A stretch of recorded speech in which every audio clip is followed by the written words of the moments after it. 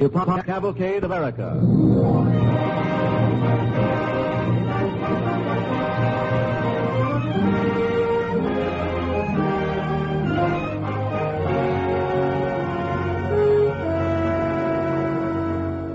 Our star, Robert Young, who appears through the courtesy of Metro-Goldwyn-Mayer, produces A Valley of Decision. Our play, How to Build Paradise, a true but amazing story of men against the jungles. On the Cavalcade of America, sponsored by the DuPont Company, maker of better things for better living through chemistry.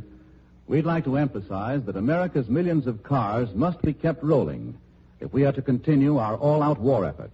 A damaged car or truck that is not repaired is one soldier less in the battle of transportation.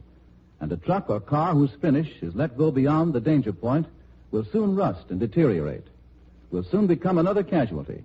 So give your car the protection it must have. Take it to the DuPont authorized refinisher in your community. He'll give it complete protection and, incidentally, new beauty with DuPont Duco.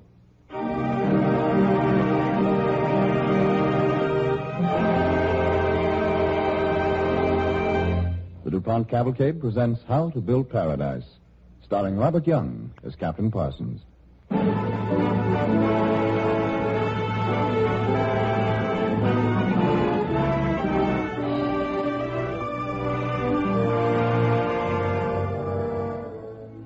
I'm Captain Robert P. Parsons, Medical Corps, United States Navy. No more of a philosopher than you are. Yet, a little while ago, a few hours ended which were so important, so big, I felt as though my whole life and all my work had been preparation for them. I'm in a Navy hospital right now on a South Sea island, standing between two rows of beds, looking down at a young Marine, Barton Hill, watching him breathe. It's almost as though I dare not move, for fear moving might snap the thread that holds his life. Another patient, one in a bed across the aisle, is beckoning to me. I know I must move, go to him. I'm a doctor. You want to say something, son? How is he, Doc? How's Bart? Well, he's pretty sick. I took 7 bullets out of him. I know, but is he all right, sir? Is he going to make it? Excuse me, Captain. You don't realize, sir. What don't I realize, son? He deserves to live, sir. He got 45 jabs. Easy now, Bill. Relax. You're a sick boy yourself. That isn't all.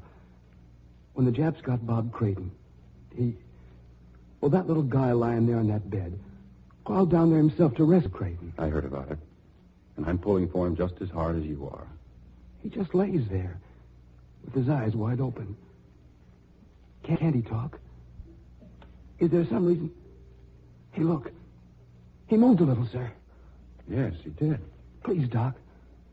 Please go see if he can talk, will you? All right, Bill. I wouldn't count on his talking too soon. But if he can, I don't think you need worry about him any longer. Now you relax. I'll find out. Good morning, son. Huh? How are you? Huh? Wait, I'll lean down so I can hear you more easily. How are you, Bart? Where? Yes? Where am I?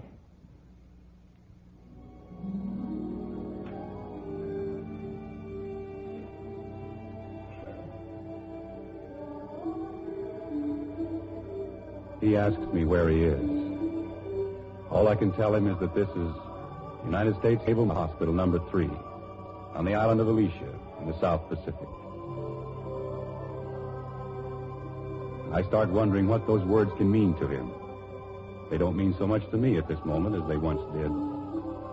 For already as I go from bed to bed, from building to building, I'm taking our hospital for granted, the way people take for granted the hospitals in their hometowns, forgetting they weren't always there.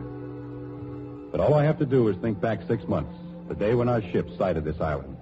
When Dr. Jones and I stood at the rail, the rain suddenly stopped and we could see our new home, our beautiful island. Hail, Dr. Parsons. Look. Yeah, the rain stopped. No. I mean, look at the island. Pretty. Such color.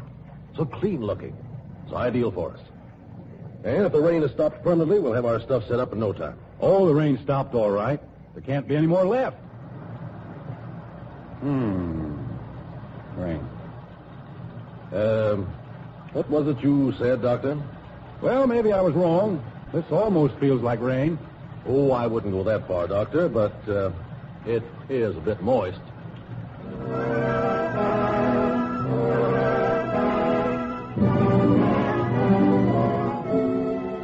We spend 24 hours waiting for the rain to stop, and then give up, knowing the war won't wait and we can't. Dr. Jones and I set out with Lieutenant Gree, our construction officer, to explore our beautiful island. Dr. Jones insists upon talking, even while we're walking up a dangerous trail. Well, I've made inquiries, Parsons. They tell me that Oh, excuse me. Oh, that's all right. I didn't mean to bump you, Doctor. Mm-hmm. You either, Lieutenant Gree. No harm done. Yeah, it's so slippery out here. Oh. Well, Doctor? Well, if you're looking for me, Parsons, I'm down here in the mud. Oh, I see. Well, here, take my hand. Yeah, thank you. Well, I'll do as much for you when your turn comes. Uh-huh. Yeah, filthy place. What did you say? In a place like this, I wouldn't dare put on a bandage. If it didn't have mud on it, it would have mildew. I tell you, Parsons, Oh, look. Yeah, a river. Now, where do we go? Oh, I have to build a bridge. A bridge? Can't have a hospital without it. That's a bad-looking stream, sir. One place on this island has got to be a hospital. And judging by battle reports, there isn't much time. Then we'll build a bridge. Right. And a hospital, in spite of all obstacles. But if it isn't asking too much, just to provide a little encouragement, I wish that it would stop raining. Well, that was obliging. Well, now, if I may make another request, I hope that it will stay stopped. Obviously, Dr. Jones, you asked too much.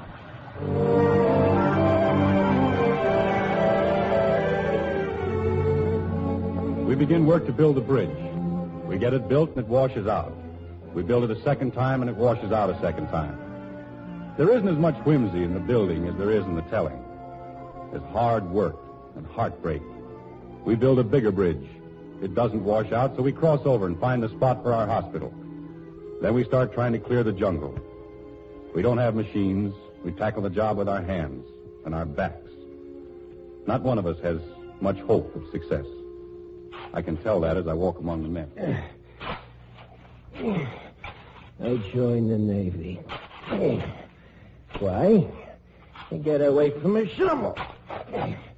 So never again in my miserable life will I have to pick up a shovel. Good morning, Jim. Yeah. Oh, Captain. Having trouble? Oh, no, sir. Morning. Beautiful morning. Gag, get away from me. What's that? Pardon, sir, I'm speaking to the flies. Oh, yeah. If it ain't the flies, it's the rats. Yeah. Captain, sir, if it ain't restricted information, who had the happy thought of choosing this place for a hospital? Well... That may be an irregular question, sir, but I'm very curious.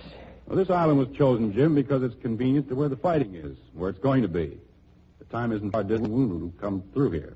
When they do, there's supposed to be a hospital here. With no mud, no flies, and no rats. Oh, sounds like a nice idea, sir. Don't you think we'll make it? You ask me, sir, I'll tell you. I got a feeling this jungle has been here an awful long time.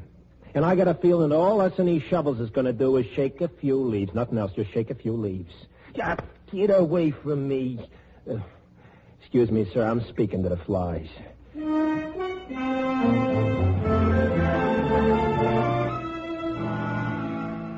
It's 2 months later. What have we got now? 2 buildings, a storehouse and a cook shed. We're still sleeping in mud. Heaven knows I'm not complaining. All our men are suffering. But I have one more job than they have. I have to deal with the natives. Sometimes it seems as though things wouldn't be so bad if the natives weren't so polite. They didn't have so much respect for the white man. If their manners were not always perfect and courteous. Oh, Lord, here come some more of them now. There they stand outside my tent. They won't come in, of course, till I ask them. Come in, please. Morning, Captain. Good morning, sir, Captain. Good morning. You're looking very well. Then you always do. Thank you, Captain. Sorry, Captain. We would not disturb you, sir. We long to know if you have good health, too, sir. Oh, yes, I'm fine. It makes us happy. Oh, yes, Captain. Thank you. From my heart, I appreciate your consideration. But Most unfortunately, I was just about to depart on a tour of inspection. Oh, the captain must go? Yes, I must. Then I make speech. Oh. My people are full of love. We never forget missionaries. They teach us to write, make speech in beautiful English, sing songs.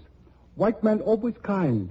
Now doctor come also kind. Oh, yes, the kind. Well, thank you, but you It see, is short speech.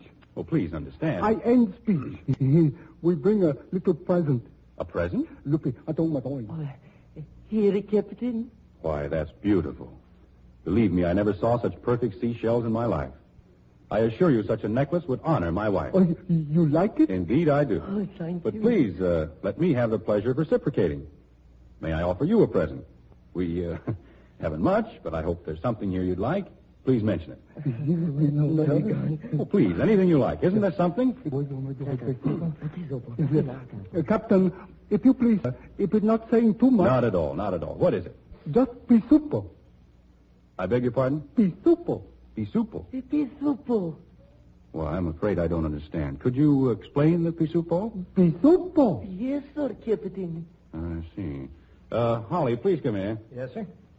Could you explain the meaning of pisupo? Why, yes, sir. Well, please do. The New Zealanders introduced it here in these islands several years ago. It was pea soup in cans. Pea soupo. Oh, I see. Pisupo. Yeah, the pisupo. And now the word means anything that comes in cans. Ah, I understand. Anything that comes in cans. Yes, sir. Well, let's see. Now, gentlemen, I have here 5 cans of peaches. It says in syrup, sugar added. Here, would they do? The pisupo. Captain, you are very kind. Yes, the kind. Not at all. Believe me, I'm most grateful to learn that pisupo means canned peaches.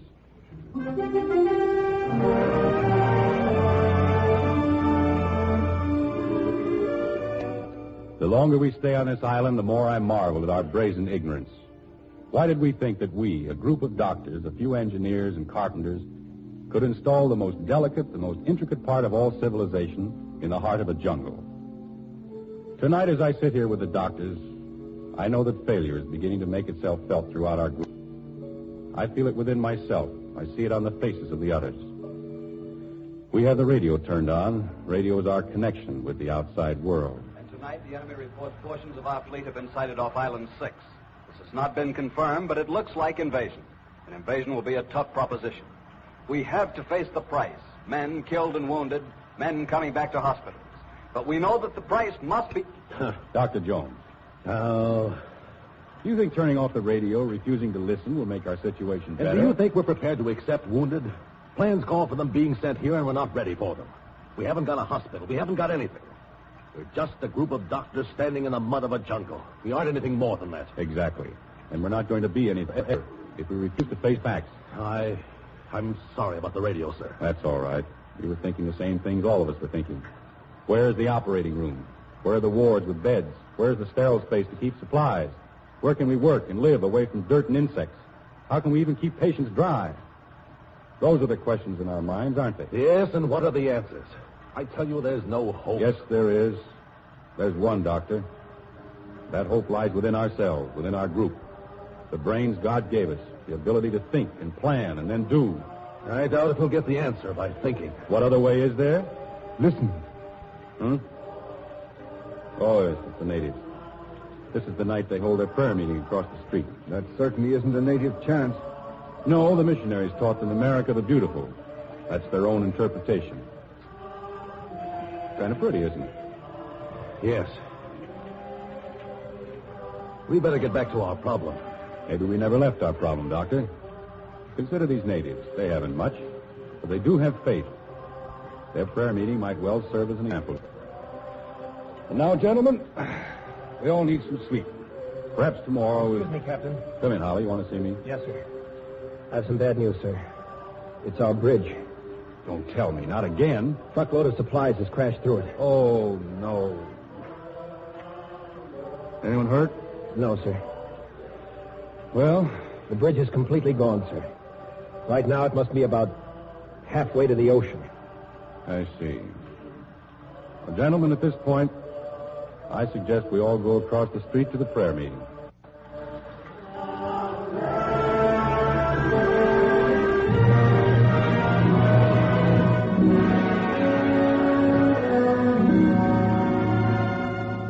listening to Robert Young as Captain Robert P. Parsons in How to Build Paradise on the Cavalcade of America, sponsored by the DuPont Company, maker of better things for better living through chemistry.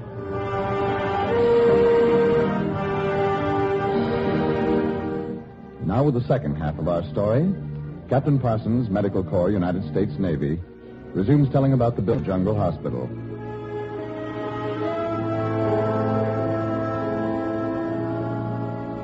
Faith is a great thing. I'd say it's the greatest thing in all life. I know. We're rebuilding our bridge because faith gives us courage, even though cold logic tells us nothing except a miracle will make our situation better, get us ready to do the big job, the job of carrying wounded men. Then faith, or whatever you want to call it, produces the miracle. And the miracle worker comes in a jeep. An ensign who breezes into my tent as though the world is merely a simple trinket he himself designed for his own amusement. Captain Parsons? Yes. I'm Ensign Merritt of the Seabees. The Seabees? Just arrived, Captain. What's your proposition, sir? My, proposition? Yes, sir. What is it you want here? We want a hospital. I know that, sir, but how many buildings? Well, ideally, we ought to have 30 or 35. I mean, if we could actually build... How soon do you need them? Well, we should have them in a month. What's the matter? I have my doubts about the month, sir. We usually don't stay in one place a whole month. We got jobs waiting on us from here to Tokyo. Oh, but since you're already here... Don't worry, sir. You'll get your hospital. Just where do you want it put? Look, you don't know what you're up against. You can't build a hospital in a place like this overnight. Don't say things like that to the Seabees, sir, because we're just stubborn enough to do it.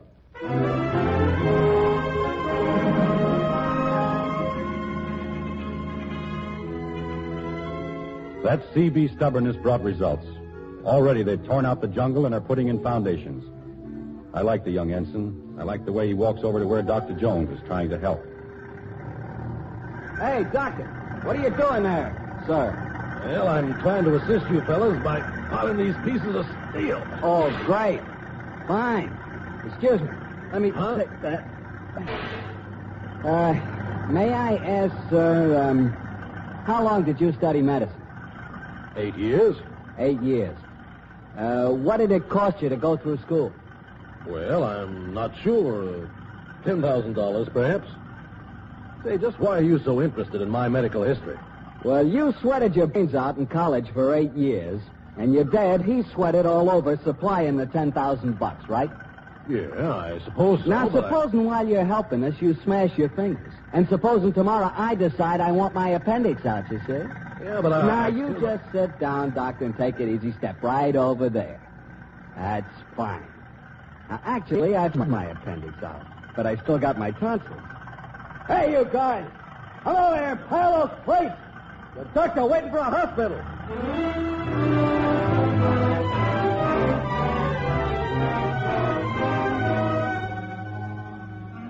For 4 weeks, this island has vibrated day and night. Sometimes I think Seabees have a kind of insanity. They've already completed over 45 buildings. What is it that makes those men work 12, 14, 16 hours a day? Would they work this way at home in time of peace, or even in wartime? No one can stop them. They seem almost desperate in their desire to build, build, build. I want to ask Ensign Merritt about those things. I find him down where his men are finishing the barracks. Oh, Mr. Merritt. Yes, sir, Captain. Want to see me? I was just going by. Thought I'd say hello. Well, I'll show you around. Watch your step. Thanks. You've done a wonderful job. We run a wonderful business. Watch those boards, so don't slip. When you fell asleep? Last night at midnight, I could still hear someone pounding. Time and a half for overtime, you know. Great incentive. Just step inside, sir. Wait till I open the screen door. Oh, thanks. Now, how do you like this, Captain? How to fly into place? Oh, it's wonderful. Ensign, I'd like to ask you something. Go ahead, sir. You know there isn't any time and a half in this business. What is the incentive? What makes you men so eager to work? I thought a little about that once. Well, what's your answer? Well, let me put it this way. Why did you become a doctor? To get rich? No, of course not. And when the phone used to ring in the middle of the night and it was somebody in an accident, did you get up and go only because you got paid for it? No, not exactly. Then it isn't money. Think what would happen, Captain, If you medicos ever quit or even relaxed, the human race would slip back a bit, wouldn't it? Maybe all the way. Well, sometimes I wonder if we can keep the human race where it is. Right. You and I built, Doc. You're trying to build a better human race as fast as people try to kill themselves off, and we're trying to rebuild the world as fast as it gets knocked down.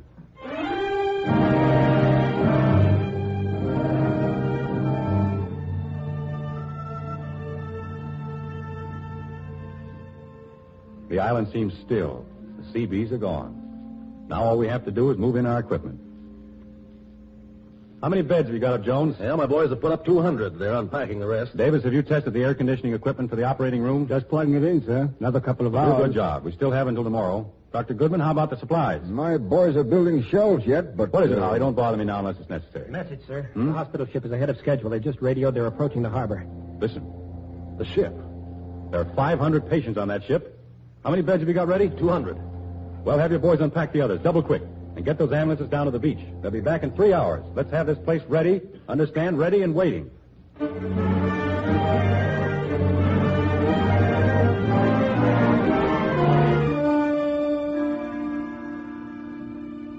Pulse 66, Doug. Sponge. Here's another bullet. Did they get all those beds up yet? Yes, sir. Clamp. Did Goodman's men get all the supplies in? Yes, sir. All okay, sir. Another bullet. Boy's a sack of lead. Penicillin ready? Right, sir. I hope we save him. Pulse? Steady, sir. Weak, but steady. Hand me that needle. How's Dr. Jones doing? Oh, fine, sir. He's operating like mad. I heard him swearing, sir, so I guess he's happy again. Yeah, good.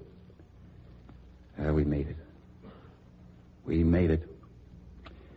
Okay, Peters, this boy'll do all right. What time is it? Never mind, doesn't matter. Davis, get the next case ready.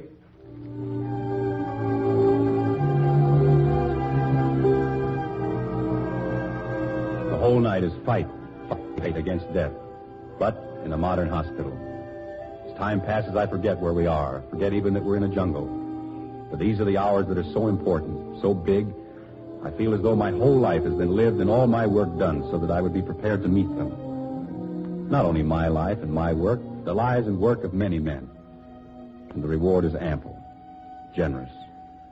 You'd know that if you were here with me, standing over the bed of this young Marine, Barton Hill. And he asks me where he is. Where am I? This is the U.S. Naval Mobile Hospital, number 3, on the island of Alicia.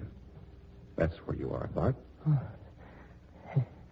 It looks like paradise. Looks like what? Paradise, sir. Hey, Doc. Oh, excuse me, son. There's a friend of yours over in that other bed wants to talk to me. Now, you get some rest. All right? Yes. You call me, Bill? Is he all right? Is Bart going to live? He's a wonderful guy, sir. Is he going to live? Why, of course he's going to live. He says he's in paradise. No one dies in paradise, if we can help it. Oh, that's good. That's good, sir. That's swell.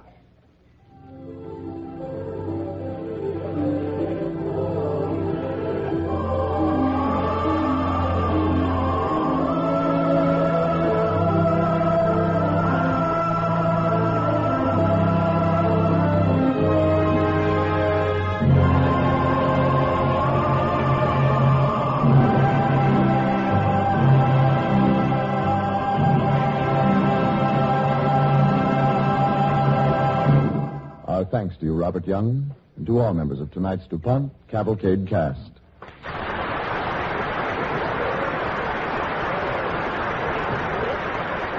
Robert Young will return in just a moment. But now, here is Jane Lippman. In mobile hospitals and field units on the war fronts, doctors are using compact portable X-ray equipment.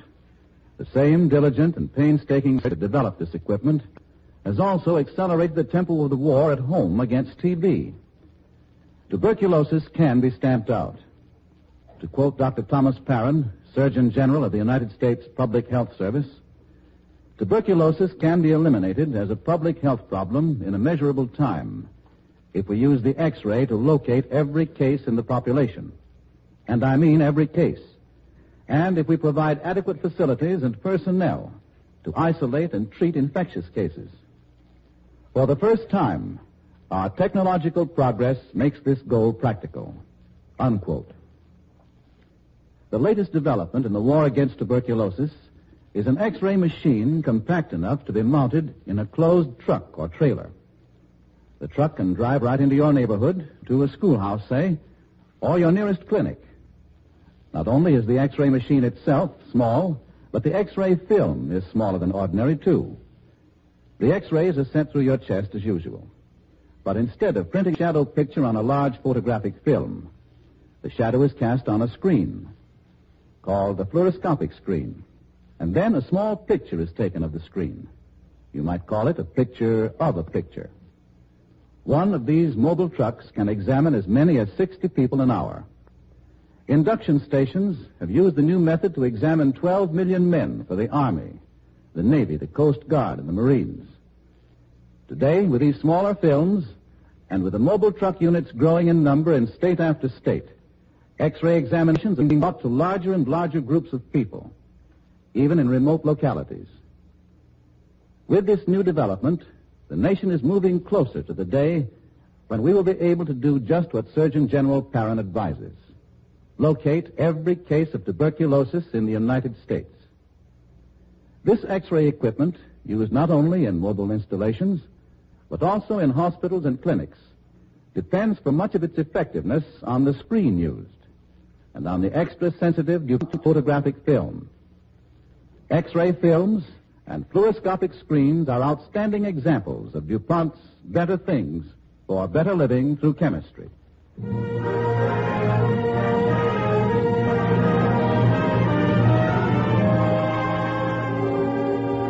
And here is the star of tonight's DuPont Cavalcade, Robert Young.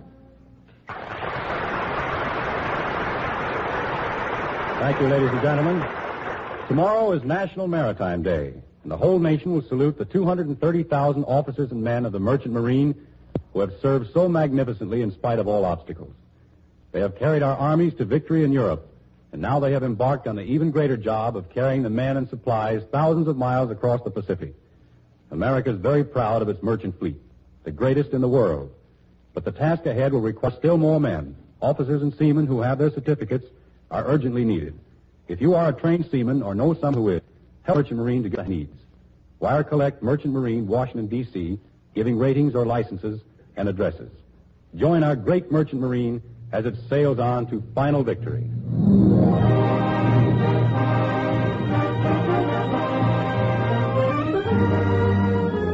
Next week, the DuPont Cavalcade will bring you the ironic story of a flyer who was too good to be a fighter pilot, who was so good that he was allowed by Army Air Forces only to, in his phrase, shoot the Japs with a Brownie. It's the story of the perilous and vital work of the Army Air Forces reconnaissance. And our star will be William Holden.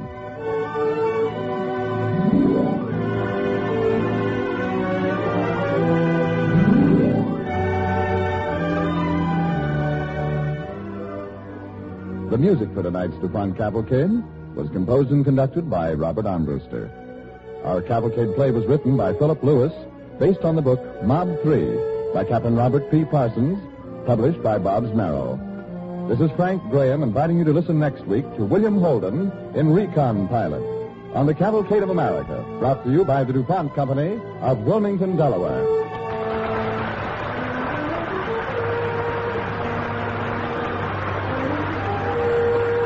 This is the National Broadcasting Company.